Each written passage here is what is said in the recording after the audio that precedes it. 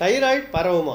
வணக்கம், நான் டாக்டர்.Sakthi எண்டோக்ராலஜிஸ்ட், த hormone clinic திருச்சியிலேருந்து பேசுகிறேன். இந்த கேள்வி நிறைய பேர் நம்மளை கேட்குறாங்க, தைராய்டு பரவுமா டாக்டர் அப்படின்ட்டு. ஃபஸ்ட்டு நமக்கு இந்த கான்செப்ட் ஆஃப் தைராய்டு தெரிஞ்சுக்கணுங்க. தைராய்டு அப்படின்ற ஒரு சுரபி கண்ணு, காது, மூக்கு இருக்கிற மாதிரி, ஆர்கன்ஸ் இருக்கிற மாதிரி, இது ஒரு கிளாண்டு, எல்லாருக்குமே பிறந்ததுலேருந்து இருக்குங்க. ஸோ இது பரவுறதுக்கான எந்த ஒரு சான்ஸும் கிடையாது.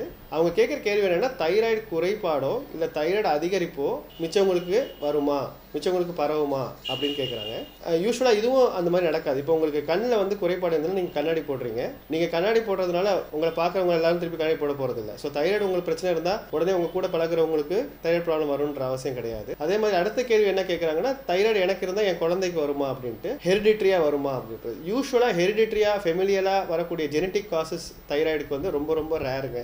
ஜெனட்டிக்காக ஹெரிடிட்ரியாக வரக்கூடிய தைராய்டு ப்ராப்ளம் ரொம்ப ரேர். ஆனால் சப்போஸ் உங்களோட டயட்டில் அயோடின் டெஃபிஷியன்சி இருந்தால், பட் இப்போ அப்படி இருக்கிறதுக்கான வாய்ப்பே இல்லை, ஏன்னா எல்லா சால்ட்டையுமே அயோடைஸ் பண்ணிட்டாங்க கவர்மெண்ட்டில். வேறு ஏதோ ஒரு காரணத்தினால வந்தால் அது ரொம்ப ரேராக அந்த மாதிரி வரலாங்க. பட் முக்கால்வாசி பேருக்கு, அந்த மெஜாரிட்டிக்கு தைராய்டு ஹெரிடிட்ரியாக வராதுங்க. தைராய்டுன்றது யூஸ்வலாக பரவக்கூடிய ஒரு ப்ராப்ளம் கிடையாது.